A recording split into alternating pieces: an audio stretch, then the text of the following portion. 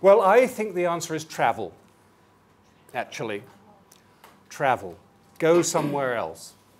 See, especially, I mean, I found that,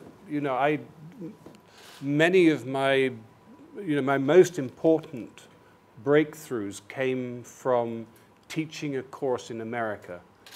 And that was because I was then working on completely different material. Instead, I used to work on rabbit reticulocytes and was an expert in the control of protein synthesis, okay? So we went and worked on clam eggs and sea urchin eggs, I mean, a million miles away.